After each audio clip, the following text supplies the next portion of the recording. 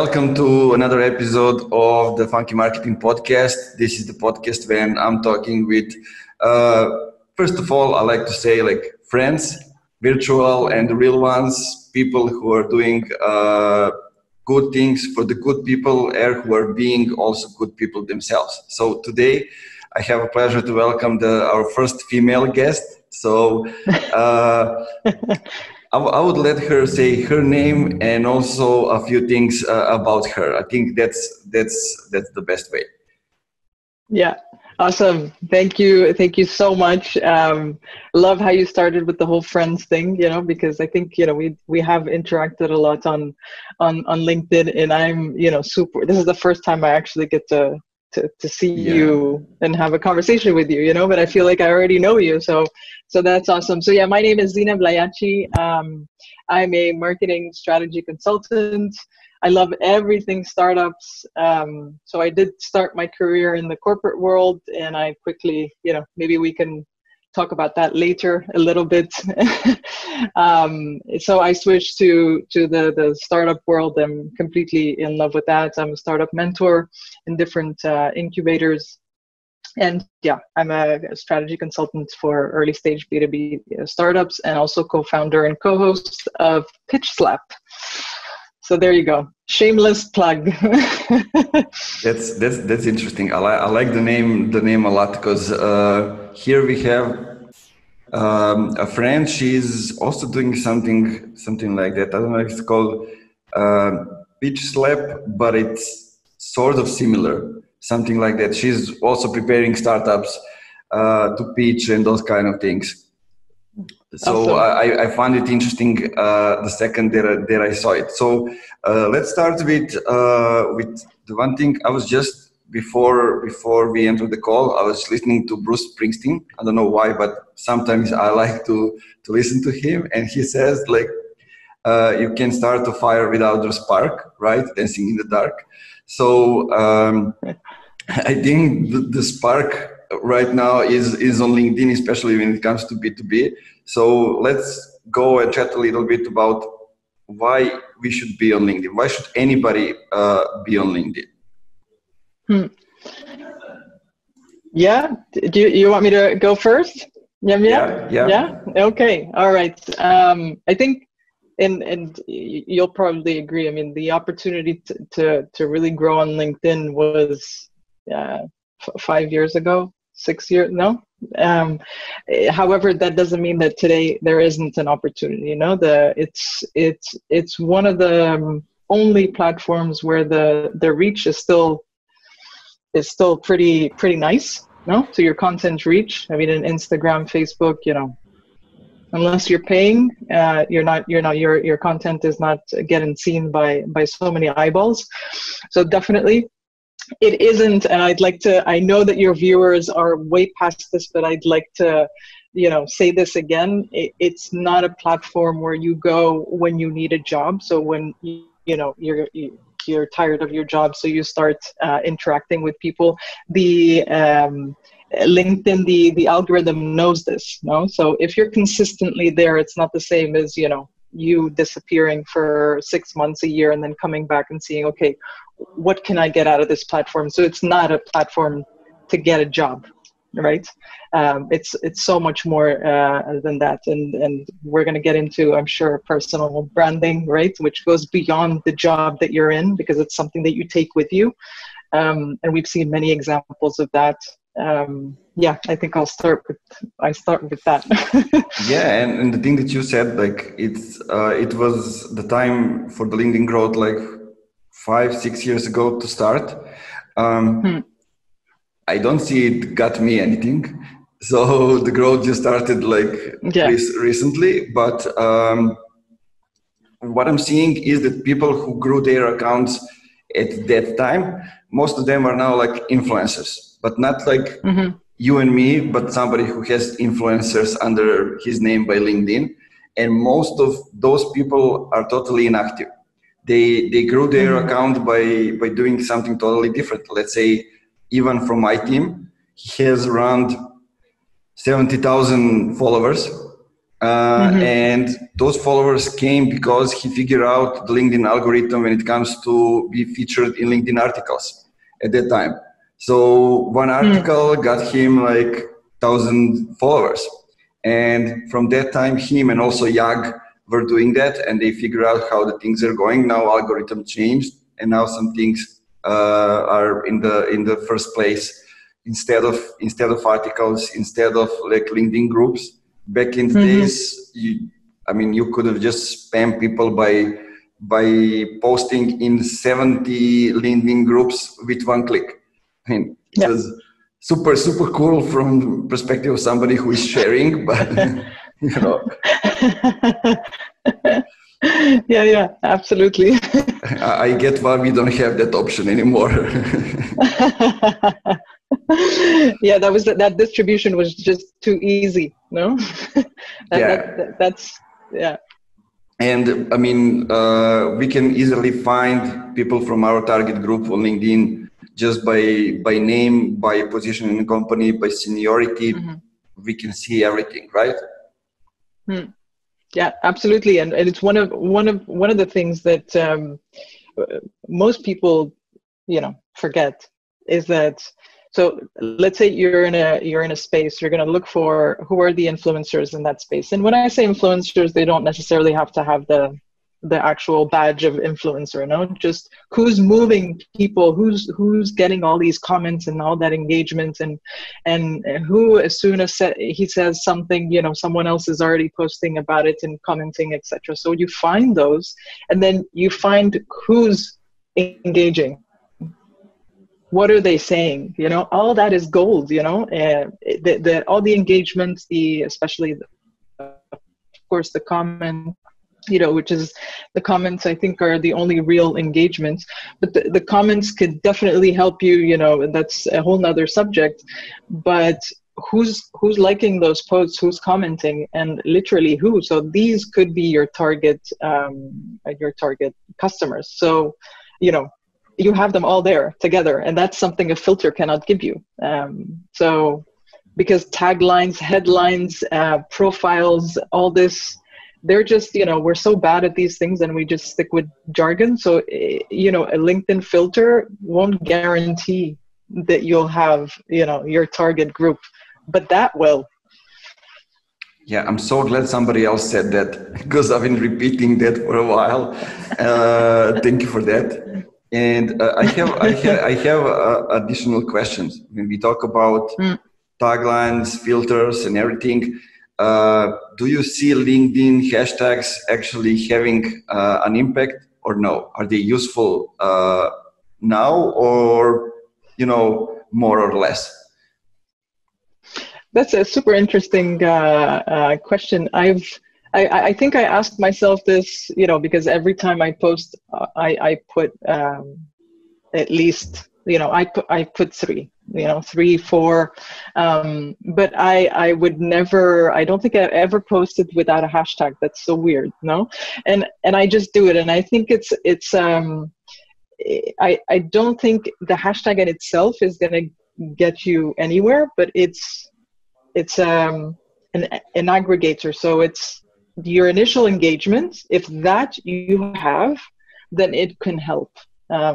Then again, the algorithm is one of those things that we don't know much about, right? It's we guess, and we all have our hypotheses, but I don't think the hashtag in itself is going to get you. I'm going to use hashtag marketing, and everyone that's following that hashtag is going to see my post. No.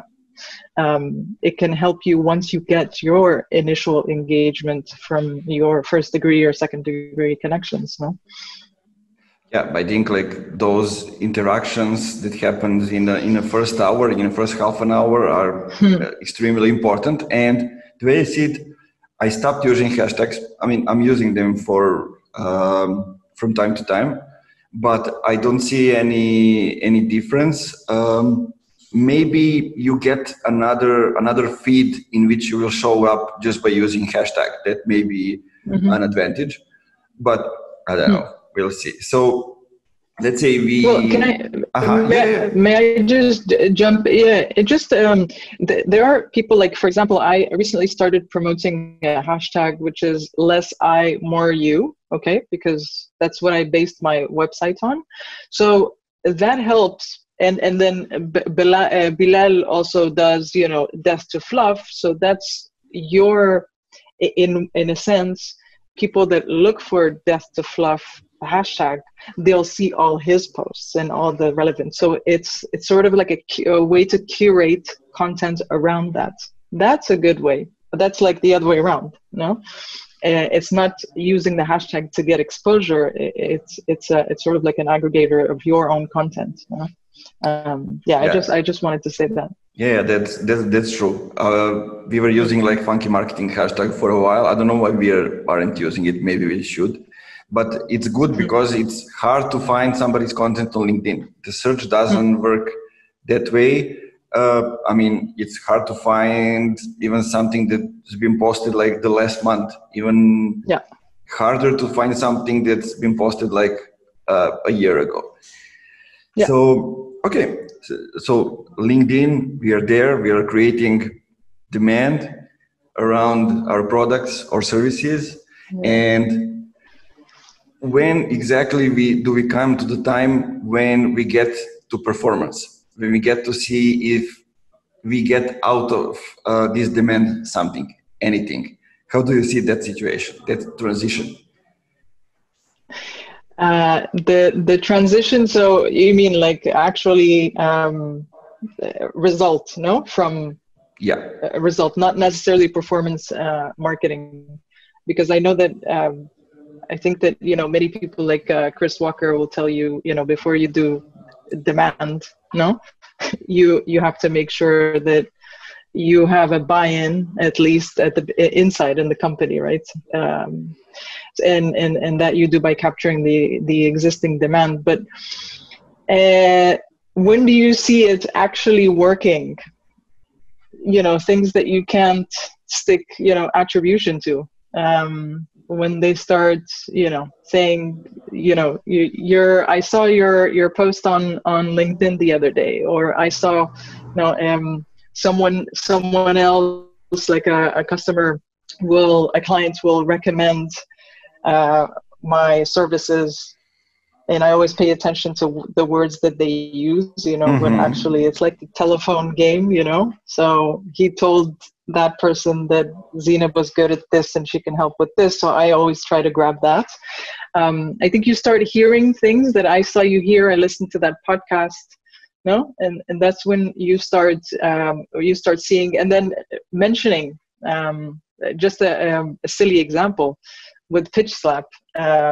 I'm starting to get mentions on sales posts. You know, people are, you know, on LinkedIn, you see a lot of people just roasting sales pitches that they get in the DMs, no? So some people actually tagged me and they said, what would Zineb do, you know, like, how can we PitchSLAP them? No? So all this, no? All this proves that there's something. So people are actually seeing what you're putting out there. And you need to look for, keep an eye out for these things. Have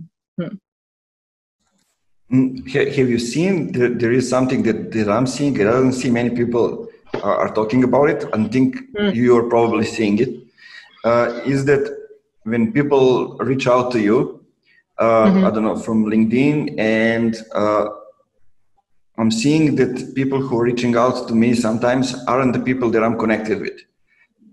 Not in the comments, not as a connections. Maybe they are following me, but I don't know at that moment that information. But what I find out is they were watching videos, and videos are sort of like a mystical content out there, because you can see the likes. You cannot see who is viewing the videos, but you can just see the number of people number of times that somebody watched the video. And I think videos have bigger reach and bigger influence that we think they do, right? No, absolutely. I mean, when you get people reaching out to you, you don't even know. You want to start to build that journey, to go back to how they're connected to you, and sometimes it's pretty difficult unless you start asking questions.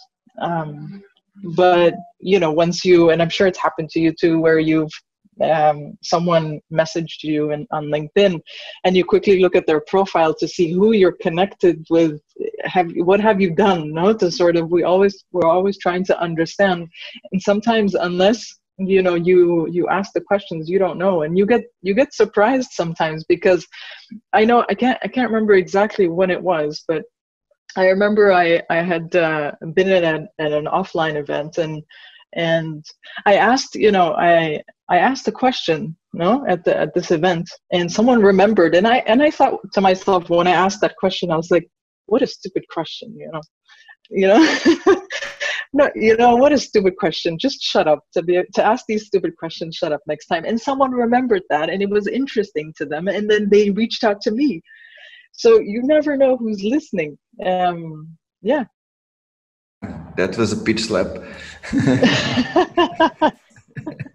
Right there. Exactly. Yeah. I like those things. I'm also very direct. Like this morning, the client called me and they say, like, we won't continue to work together. And I said, okay, I know, because you didn't allow us to do what you hired us for. So there's no reason for us to continue cooperation. And she was like, I really like talking to you. It's so strange. Like, okay, we'll continue talking, but we're not going to work together anymore. Yeah. But on LinkedIn, especially like in the last year, when my reach and engagement were very, on a lower level, I was sending message to each person that I'm connecting with. Not right away, but let's say like 20 days up to 2 months, maybe, whenever I find time to like send 200 messages. And I was just presenting myself like a welcome message and asking them what do they do, because I saw the profile and everything, and I just want to get into the conversation. And I received the biggest feedback ever for everything that I'm doing on LinkedIn, and not only on LinkedIn. I realize how many people are actually following what we are doing. They just don't interact for some reasons. And like, I found out one fact that most of those people have seen me somewhere talking. Because when I come here, when I moved here in Novi Sad, so I went all over the country in different cities inside the organization, which is connecting like all the IT community in Serbia. And I gave speeches, did workshops, all kind of things. And a lot of people saw me there. They never reached out. They never told me anything because it was like a huge crowd. And when I reach out to them, like if I didn't reach out, they wouldn't ever do the opposite towards me, And with some of them, we started working. With some of them, we created like a relationship. Some of them are here in Novi Sad, so we are going to grab a coffee and just have a chat. And it's interesting, like what can happen when you ask for a feedback, when you just are being kind, Yeah, absolutely, and especially when you also get that feedback when you don't ask, but when you're in, I think when you're being generous with what it is, not that you think you're the expert, and can we swear on this podcast or not? Yeah. So that your shit, and no, there you go, I said it. That you're an expert, your shit, and you're going out there, it's all ego. No, you're not being selfish with what so you're just putting it out there, right? Because everyone is at a different point in the journey. So your audience is not 100% prospects, is not qualified buyers. They're not 100% knowledgeable in marketing. They're all at different stages. right? So you're just being you, no, sharing that knowledge and not being selfish. So it hits home with some today, and it'll hit home with others some other day. You can't control that. Mm. Yeah, that thing being myself got me in so much trouble, but it also got me here where I am now. Right, like I've been, let's say, punished so many times doing things on my own while I was like the second man in the previous companies. Like, I don't know, I had like 200, 300 euros less salary just because I did something. And in most of the cases, what things that I did were things that got us out of the bad partnerships with bad clients. You know, and I was happy, like, okay, here's your 300 euros, I'm free. Like that was my mindset at the time. And yeah, so tell me, were you on LinkedIn when you were in the corporate world? Rarely. No, rarely. Which is why, this is, what I started today, what I said at the very beginning.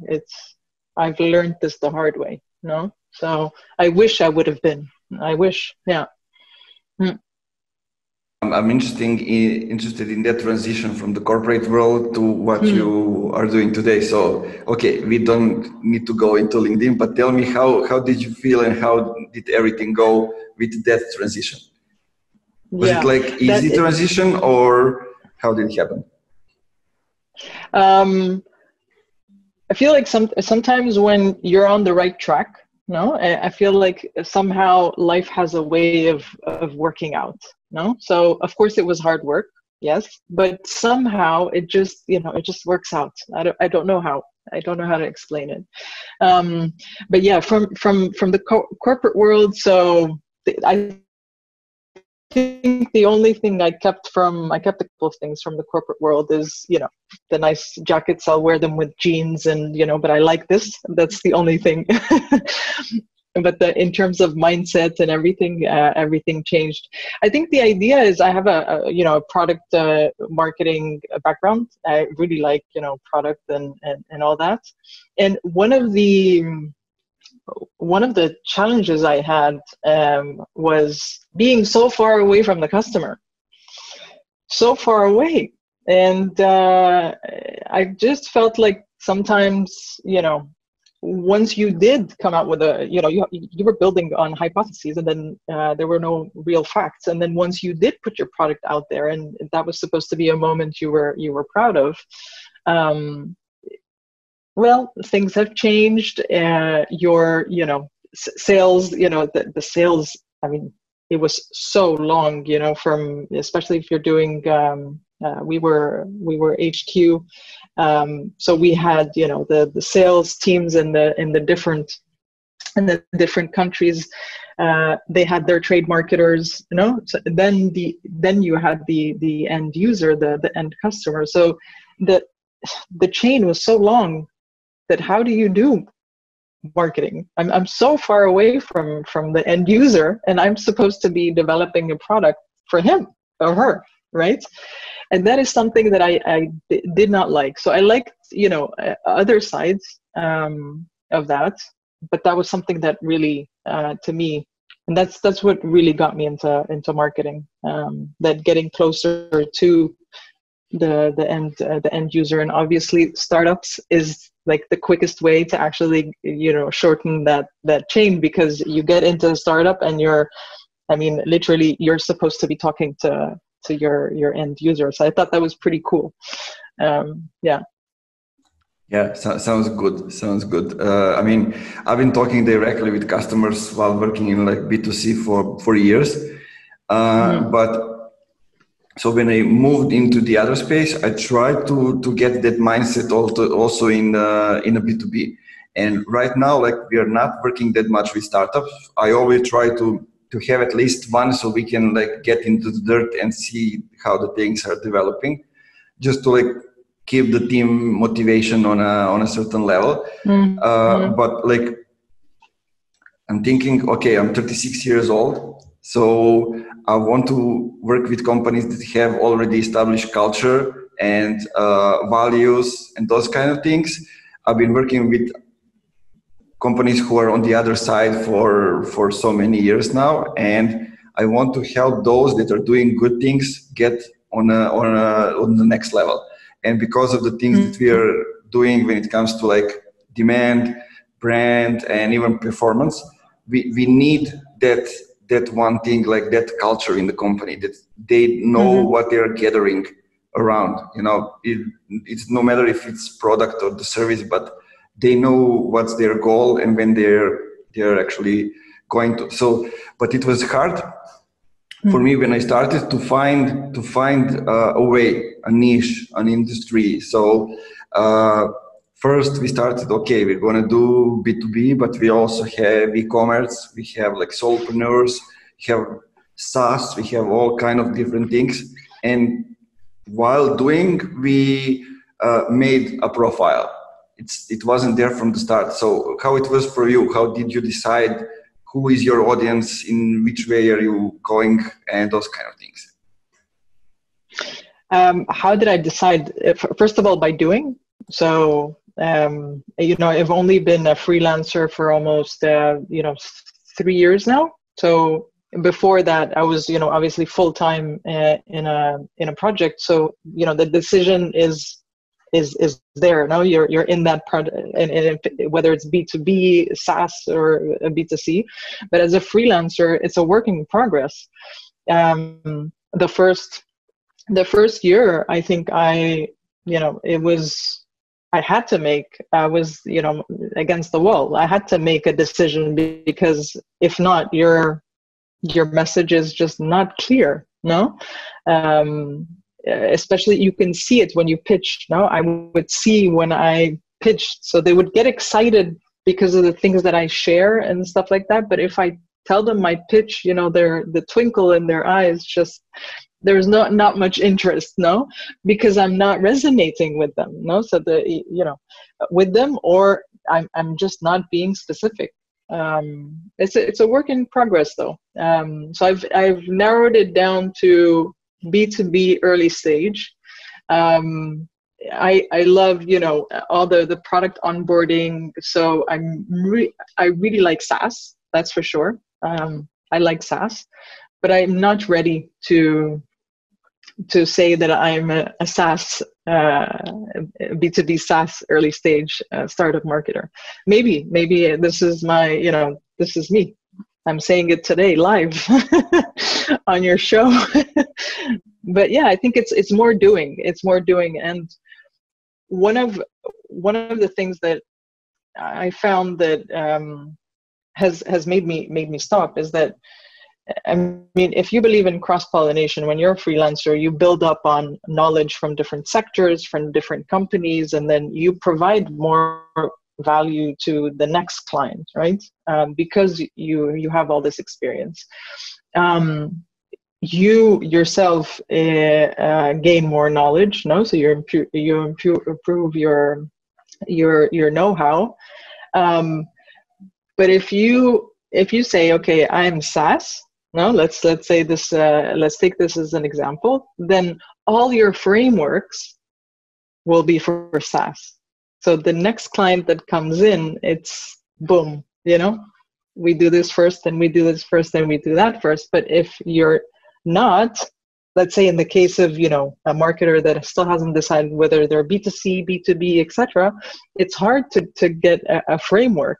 And without a process and a framework, you're not giving out as much value, and you're wasting a lot of time that could be, invested in learning something new, going to the gym, spending time with your friends, loved ones, So I think it's more that idea of process, and it need to be more efficient. Now, I think that was the word I was looking for. It's the need for efficiency that makes you decide, which way you have to go, because you can't be everything for everyone, no? Yeah. Yeah, I think we just had an example of how do you do it with the startups using your own example, just like make things specific and focus on efficiency, right? Yeah. Yeah. Especially because you're a one-man show at the beginning. You're especially for startups. I mean, you don't have a team of 20 people. So it's time is the most valuable resource that you have. Time. That's it. Yeah, I felt it.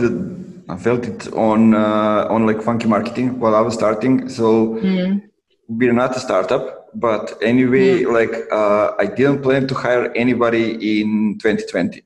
I was just like, okay, it's my first time being an entrepreneur, and I wanna learn the game. Like marketing is okay. This is something that I know, but that risk of like leading the company and I mean, just running a business. And I've been doing that for other people. I haven't been doing it for myself. So I wanted to get there, but then like lockdown happened and all the clients that I have just called me, okay, we don't want to hire other people. Can you do more things for us? So I say, okay, I need more people.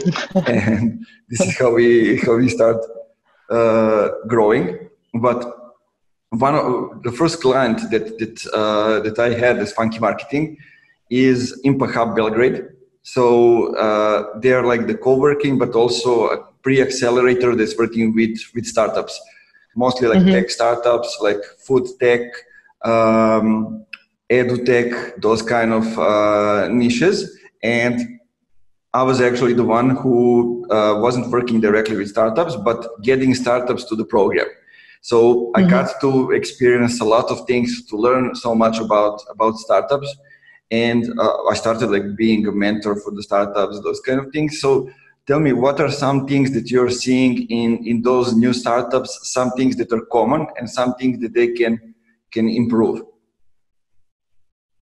Well, common is the passion, that's the most obvious one, which has its downside too, because blind passion could lead you to to terrible to terrible places.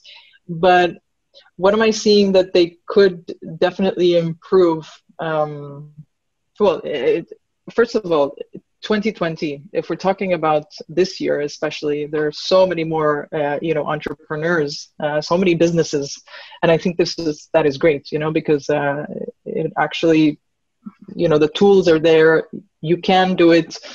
Not everyone's going to make it, of course, but at least they're trying, they're out there. People are doing some people, have lost their jobs, so they're betting on this. Other people are, that still have found, still have their jobs, are betting on a side gig, which I think is pretty cool. I know a few of those side gig. They're taking advantage of this opportunity to learn something new, and who knows, maybe leave the other job and go full time.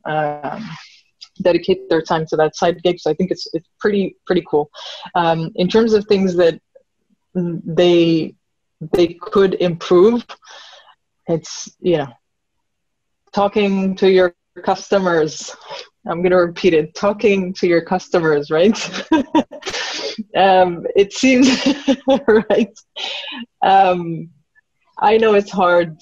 Like I'm in it. I know it is hard. It's a work in progress. So whatever you need to do, whether it's put it in your calendar, put it as one of the KPIs, like number of prospects or customers that you've spoken to in each week, whatever you need to do. I even thought of, maybe we can talk about this, I even thought of tying it to the budget. No? If we tie it to the budget, does that mean that we'll actually do it?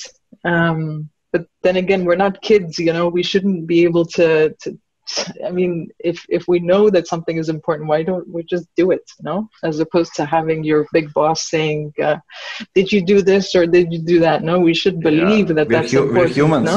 We're humans. That's how it goes. Like nothing goes as planned, and we need to have always that in mind. Yeah. So I don't know. Talking to customers is one of the biggest ones. I see this again and again and again. It's one of the most difficult things to surpass and to do on a regular basis, because this is not just during customer validation. This is, even after you do have, your customer base, you have to consistently, be listening to sales calls or talking to prospects, going on podcasts and talking, and it's something that you need to consistently do. And I don't know how else to say it so that it actually resonates more. No. It just brings me the things that I'm noticing, and especially I don't know how it is in other countries. Where are you working with startups, in Barcelona or somewhere else? Well, I mostly online, so it's everywhere. But yeah, I'm based in Barcelona. Yeah, because I'm talking with a lot of startups here from Southeast Europe, and the things that I'm seeing is like two developers sit one next to other in a company, say, man, I have this idea, let's go work on it. And that's it. They don't talk to anybody. It's just like, I have this problem. Probably you have it too. Yes, it's two of us. Let's develop something. And this is not it. And in most cases, that's how it goes. Here in Southeast Europe, we have a lot of people with good technical skills. So there are good universities and people are learning so many things, but we don't have anybody that knows how to develop a business. We don't have business development part. And when it comes to access to venture capital, that's 0 to none. It's changing right now. There are a few people changing it, but those are kind of restrictions. What's your impression when you work with them? I think that if not all businesses are meant to be funded, they could be scalable, but it doesn't necessarily mean that, if you're a startup, you need to go out to get funding. So I think that most people confuse those things, right? But if you need that funding, you need to be able to de-risk for the investor.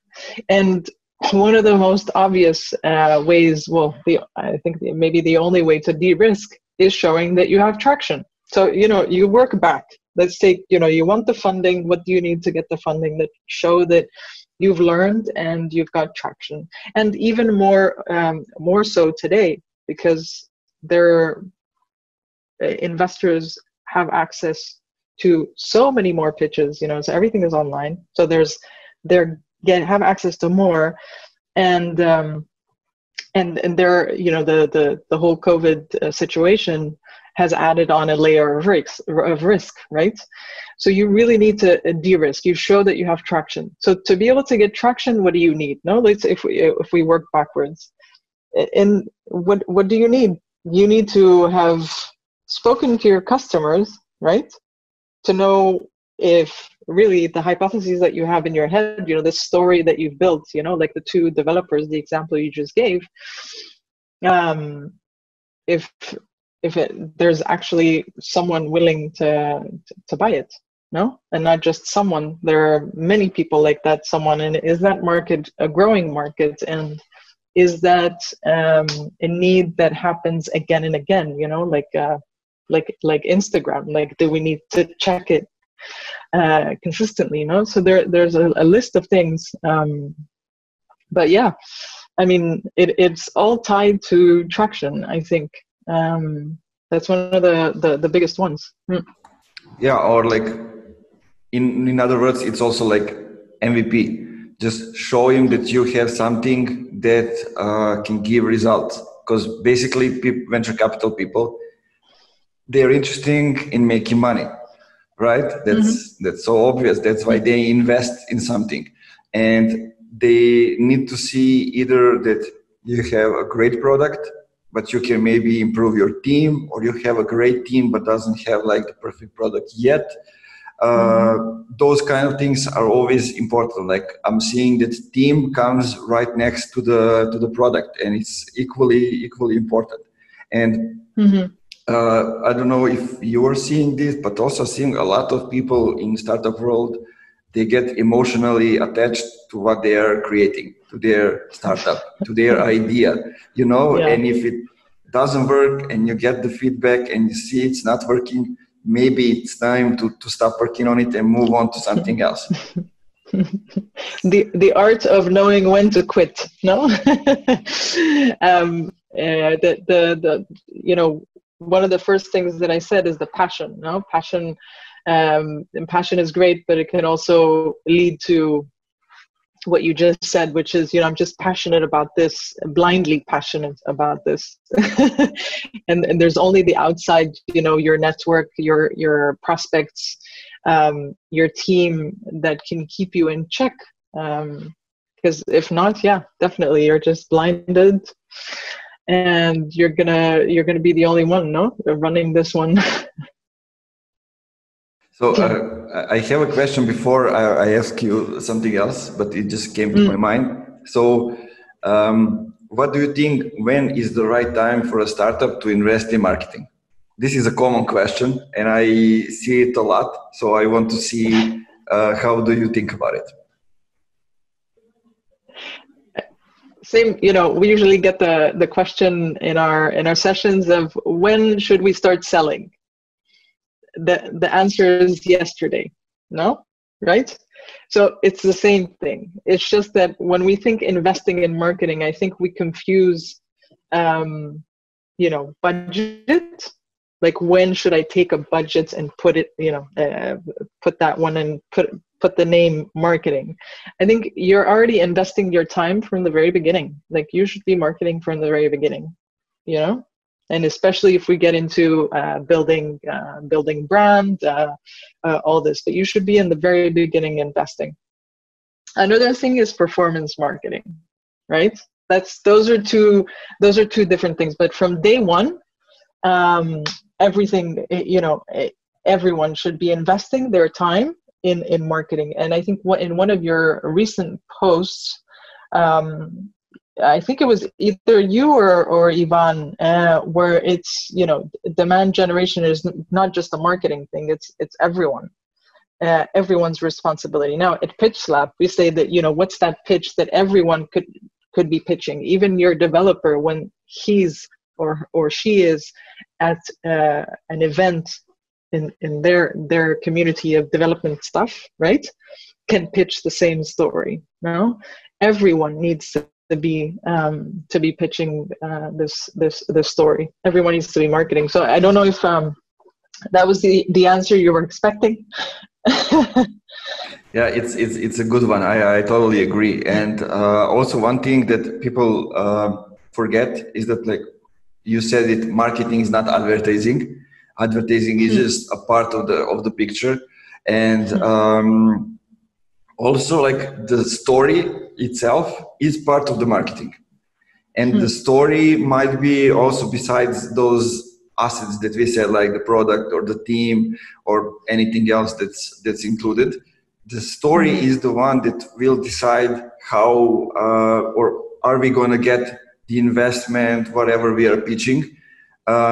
So the story might be the most important thing. So what do you say? How do you go with startups when it comes to the story development and those kind of things? Most of them, like the example I gave you of everyone on the team pitching, right? So everyone, if you want to replace remove pitch and say, you know, a one-liner or whatever you want to call it, at the end, it's one coherent message that comes from the top, right? So the CEO, has owns this story, no? And then it comes out in different ways. It comes out in your one-liner, it comes out in your pitch deck, it comes out. So there's definitely a coherence of this story. I mean, we love stories, right?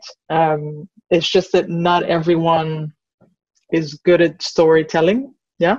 So not everyone has that. We're much more comfortable talking about features. That's for sure.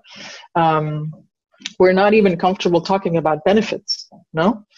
And usually we confuse the benefits and the features, and then we have a list of 10 things that are the main benefits, which in theory there are features. So that's for a whole nother stage, no?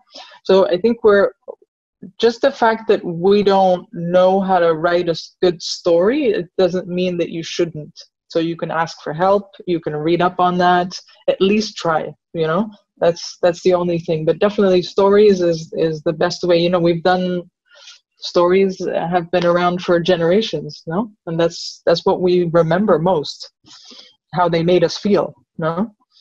Yeah, or you called PitchSLAP and Zineb, right? If you need help with the stories and everything. Right. Yeah, and I have an additional questions. We're slowly getting to the end.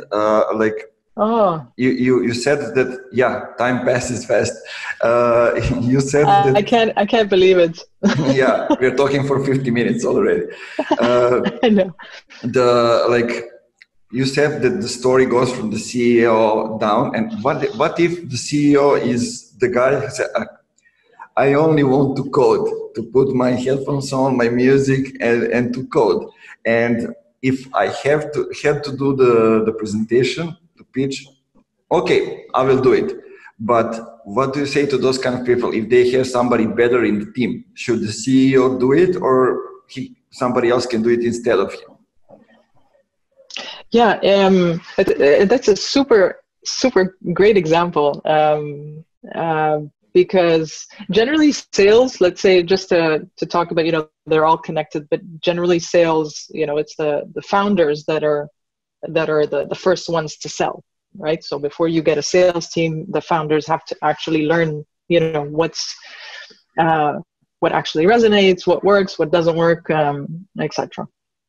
And if you have someone that's very, you know, inside in developer, and they founded the company alone in your example, because if they founded the company with someone else, generally two people, you know, one will bring in the inside, you know, inside in, the other one the inside out. So the outside, the social part, the more the contact. But if it weren't the case, then yeah, definitely the next. It's not about who gives it, because it could be someone that does the marketing. It's just that the CEO has to believe it. It has to be, that's the one thing, so that everyone is aligned with one story, no matter if it's a newsletter or a one-liner or an ad or whatever. But it has to believe it, and yeah, it has to believe in that. And he has to look at, even if he's he's a developer at heart, he must believe in this business, that it's going to go from A to B, and it has a vision, and no. So I'm sure it's okay if the marketing person, or if they have a co-founder or CMO do that. I've seen that many times, because, you know, us marketers are just so much more, out there, and but yeah, I have to believe it. The CEO has to believe it, I think. What do you have you seen that? Yeah, I came up with that question because last year at this time I was a startup mentor on an advertising festival here, and there were like 3 startups that were about to pitch in the finals. Like, it was so boring, like all of them. But then came the third one. First 2, like, they were boring. Then came the third one, and it was it appears to be like my a girl from my hometown. Like, she's just somebody who's interested in data. So she came up with the idea. It was a great idea, and they made her do the presentation. She's not the girl who is like free to talk on those kind of occasions. And it was like, somebody made me come here and talk about my product, you know? So it was total disaster, if you ask me. And I asked her, she said, it was really a disaster. Like, I'm not the one who should be pitching. It's interesting. I don't know if we have a couple more minutes, but this one is interesting because I believe that everyone should be able to pitch. I really feel that everyone should be able to pitch. That's a super great exercise. Now, whether, someone puts in more energy than someone else, or because they're just a better, there are people that are better at this, with the pauses and the tone, and but everyone should be able to pitch, the pitch. Yeah, I totally agree. And everybody should at least know a few things about public speaking, about those kind of things, just so they can present themselves in the right way. And we didn't learn that like we're just born like that. Somebody maybe is, but like you and I, we might not have those things when it comes to like taking pauses, those kind of things. We get into the jams and we get people involved in what we are saying, right? I'm coming back each year. I think Facebook is reminding me out of my first presentation in English, when my English was a lot worse than it is right now, and I was doing a presentation about collectivism, how people are clicking and not really engaging offline, like using warthogs in the woods as an example, all kind of things. And it was like the last presentation before the lunch. And like I finished it in like 10 minutes and people were still sitting over there, didn't go to lunch. So I said, do you want me to tell you another story? They say yes. So I continue telling the story. Right at the beginning of the presentation, the girl from the organization came with a mobile and started to record everything. So it's on YouTube. And like I started to tell them the story why I should be active, like about activism. And it was the story that included ex-girlfriend. I mean, it's totally imaginary story. I heard it somewhere else, so I just told them the story. But I was able to tell the story the right way because I engaged them. I asked them like, what did she do? What did I do? Those kind of things. And like still up to these days, some of them, they don't believe me that the girlfriend was somebody who doesn't exist. It's crazy. Yeah, I can imagine story because they I think it's because they felt you made them feel a certain way, and they don't want to believe that that's fake. No.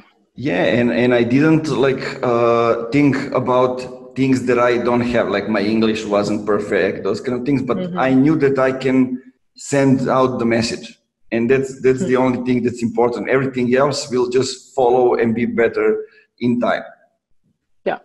Absolutely. I love that message. That last one. Yeah, I'll send you the video. You will laugh. Yeah, please do. Please do. Okay, so is there anything that I forgot to ask you or you forgot to say, or it's something that you just want to let it out of yourself? Go ahead. No, nothing for now. Looking forward to another chat. Maybe I'll have you on the chats that I do. Nice. And super happy to have finally met you. And likewise. And I still have to watch the rest of your interview with Jag, which is a great opening. Jag was. We were talking. Actually starting, and he was like, I said, man, this guy who is doing transcription for us will have a hard job. But Yag is like super great. We had virtual coffees before and just hang out, and super nice guy. I like to host all of you in here in Serbia for starters. It's good. We can take some time to mention this. So my idea before Corona strikes was to organize an offline event, an unconference for the people in the marketing world, maybe creatives, maybe. To gather them in one place to do everything but marketing. So mountain bikes, kayaking, hiking in the woods, all kind of things, just enjoying near the river. And in the evenings, we get a few like professionals who can shine a light on the marketing, give us something, some new perspectives near the fireplace, and we get to have one-on-one intimate conversations, and basically to build a community from there. And the idea was to organize one in Balkan Mountains near my hometown. So because it's like 2 rooms, 3 actually room for 20 people. So we will all be in one object, so all connecting, and then I can move it all around the world. So that's still an idea, but we're waiting better health situation, right, to do it actually. Yeah. No, absolutely. I mean, a funky retreat. That's a good name. Where you go each year, it's somewhere different. That sounds amazing. As long as you didn't mention any wine or beer, as long as there's some, I don't think you mentioned. Of course, it's unconference. So. Okay. No, that's awesome. Yeah, super cool. Zineb, thank you for being here. Thank you for doing this with me. I'm sure we'll have a second conversation either or this podcast or yours or somewhere else. Maybe Luke will invite us to have a group conversation. Right. So we'll see. Thank you once again, and keep in touch on the LinkedIn. Definitely. Thank you so much.